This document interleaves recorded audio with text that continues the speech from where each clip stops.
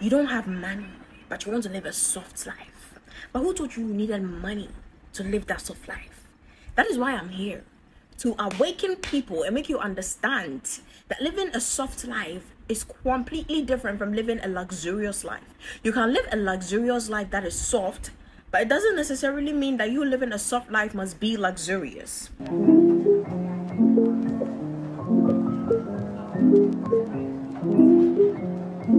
Big boys and big girls, Big Nice back with another video, and as you can see by the title today, we're talking about living a soft life. How to live a soft life in Christ. That is exactly what we're going to be deliberating on, and I'm going to be giving you a few points on how you can start living the soft life that you want but you think you cannot have. Because a lot of misconceptions are attached with living a soft life that is preventing and stopping people from actually living a soft life. Now, if you're new here, hi, my name is Nadubela, and I am a faith and lifestyle content creator here on YouTube, Instagram, and TikTok. Please do well to subscribe, like, comment, and also go follow me on my other socials because, you know, we're just trying to build the network, the connection. Now, enough chattering. Let's get on to why you're really here. You want to live a soft life. But babes, pause. Let us go and search for what exactly a soft life is. So, definition of a soft life.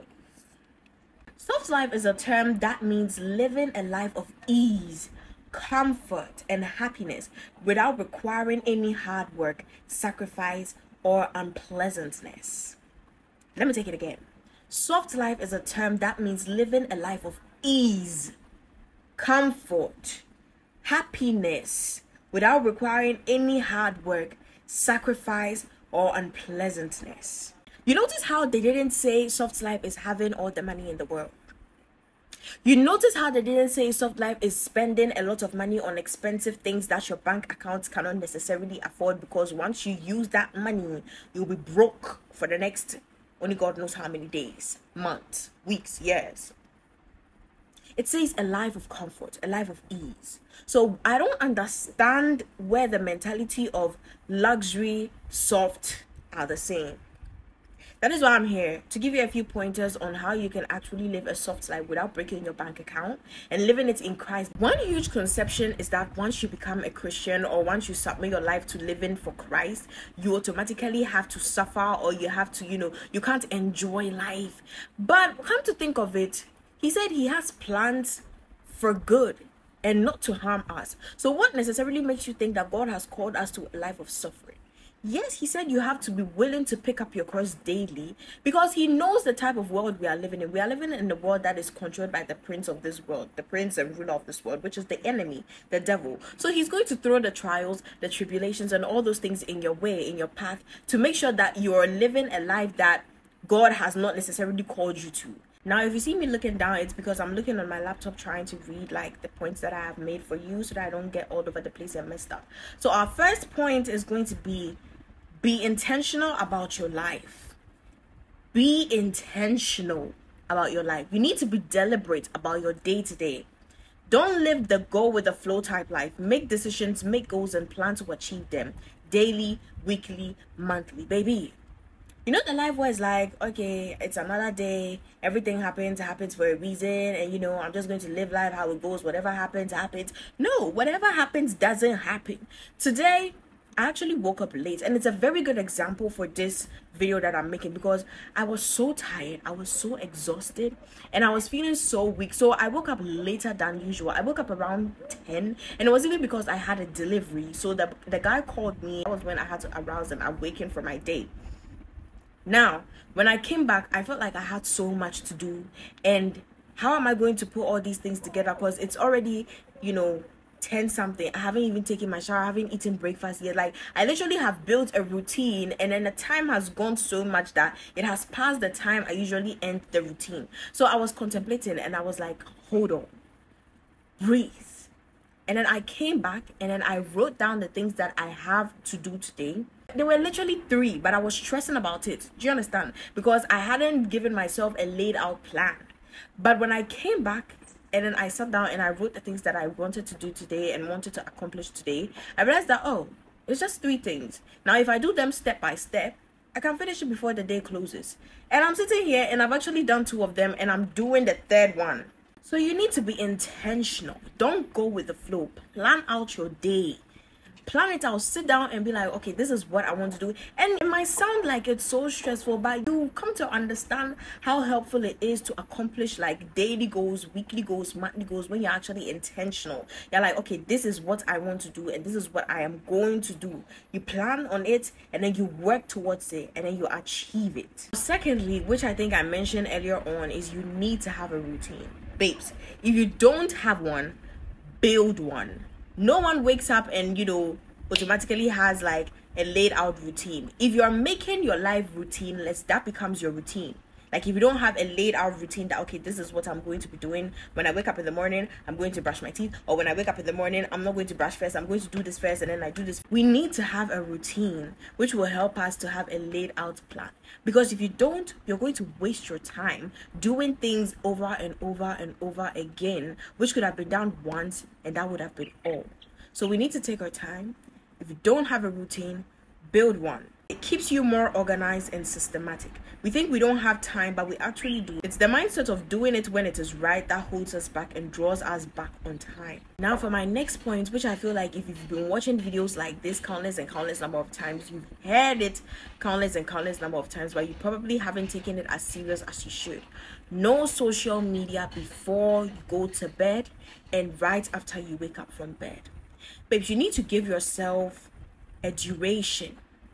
I cannot tell you to not take your phone right after you wake up or right before you go to bed, but you can put off your data, you can put off the Wi-Fi, so that you are not consumed and distracted by what you are being fed on social media.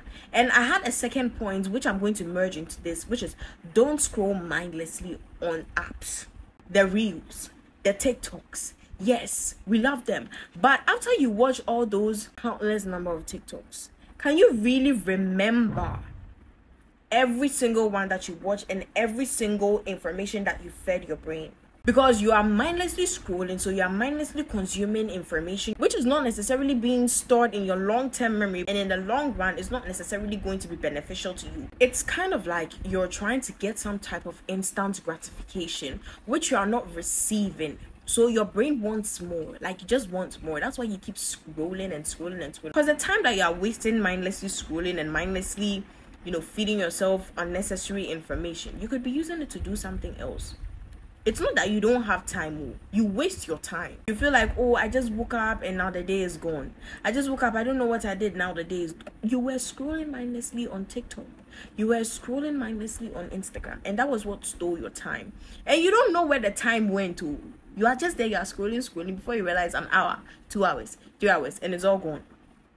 So remember, no phones, no social media right before you wake up and right before you go to bed and right after you wake up. And don't scroll mindlessly on the internet. Now my 5th point, which is probably the most important by far, is that you need to prioritize your time with God. Let me read this. He's the most important person in our life, but we treat him like a bag of chips. You get someone, you're hungry and food's not ready, but he is the food we need to survive. How are you eating breakfast, lunch, and dinner, but you're not feeding your spirit? You are starving your spirit of the word, because that is what feeds our spirit, right? You feed your flesh, but you forget to feed your spirit. And we claim, oh, we don't have time. I'll say a 5-minute prayer, which doesn't even reach 5 minutes. Our Father who art in heaven, you finish in less than 30 seconds, and then you think you are good to go. You're good to roll for the day.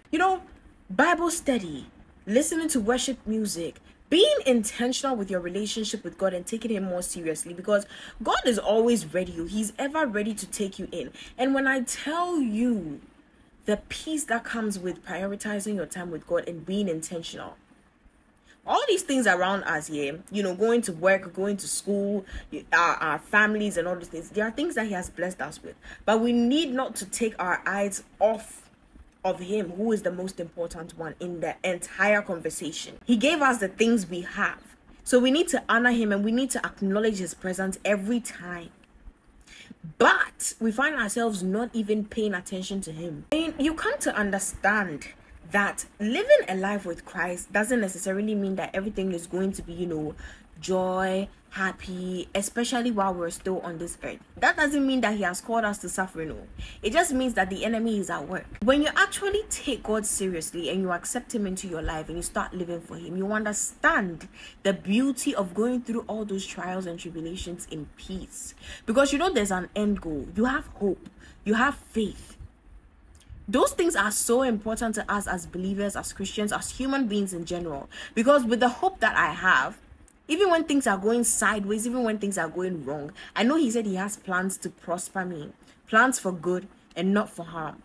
So I'm not going to be disturbed. Even if things are going ways I wish they would go another way off, I still have peace. I found peace in the violence. Can't tell me there's no point in trying. Now I'm at one, and I've been quiet for so long. You find peace through the entire chaos, the violence and all of it. Because he is your peace. He is your source of joy. He's the one that gives you hope. So we need to prioritize our time with God. Take your relationship with God seriously. I'm tired of people saying God is number one in my life. He's first, like Jah is first, you know, making all those statements, but you can't see it in their lifestyle. You can't see the love for God in them. You can't see the fire for God burning inside of them. And I'm not sitting here trying to claim, you know, holier than thou and, you know, me being on point with my relationship with God every single day, because there are days where I slip and slack. But it's about being intentional, like I said in the beginning. You need to be intentional. When you're deliberate about it, you're more conscious of yourself, and it helps you in your path with Christ. It helps you in your journey. It helps you with every single thing. Literally, there's answers for everything in the Bible. There is an answer for every question in the Bible. So we as believers, we don't have problem. We don't have case. Like we don't have problem. You are the creator of the universe, is your father. He's your king.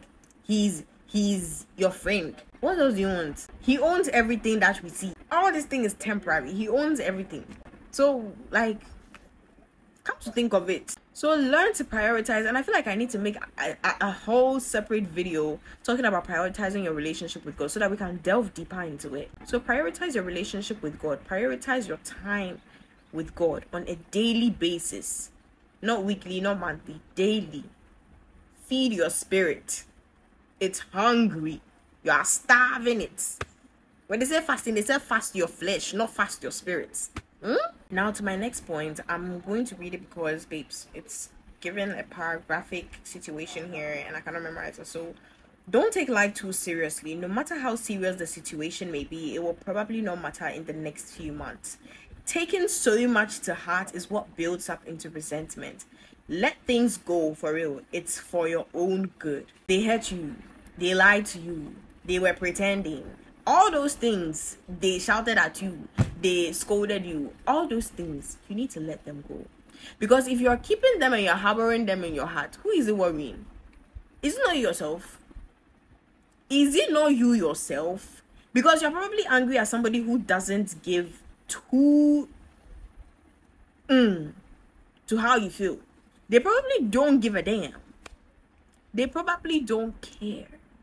They could care. No, they couldn't care less. Because the caring they are caring is too less to even care more. You're trying to live a life of ease. You're trying to live a soft life. But you are letting things be problematic and prolonged for too long in your heart. It's you that you are giving yourself problem. Because you'll be thinking. And me, I'm a thinker. I think a lot. I'm not an overthinker. I'm a deep thinker. I've changed that mindset that, oh, I'm an overthinker. We'll talk about that more. I'm not an overthinker. Oh, I'm a deep thinker. But I don't think about, you know, things that if you don't understand tree, I'm sorry. Like, time tree me. See, I was trying to translate it into English. Like, it has sat in my heart for long. No. I won't do that work again, because it's you that you are worrying yourself. Now, my final point, which is not least from any of them, last but not the least. I discovered this not long ago, and then I made that decision, particularly when I was entering into January, February, March. Around March, April. And then I was like, you don't need to match people's energies. You can create your own energy for people to match yours. So let me read this. Create your own energy and let others adjust to it. As long as you create a good energy you exude, others have no other choice than to actually massage their energy to match yours. If they also have good energies, then it shouldn't be hard for you to collide and cooperate. People will try to come into your life with their own bad and negative energy. You are not objected or subjected to conform to their way of life. If you are bringing negative energy, I'm also coming with positive energy, and I'm not going to change my energy to suit yours. You need to check yourself and check your surrounding, because I know I'm exhuming and, bringing a good aura. So if you are coming to me with fake energy, negative energy, you have to check yourself before you come into my circle. You have to check yourself before you come into my space, because I'm not going to allow anything to perforate through the holes and come and negate the entire aura, the entire environment. So don't the whole thing of when you bring this energy, I will match your energy. Oh, create your energy and let them match it. It is your life. You are the main character.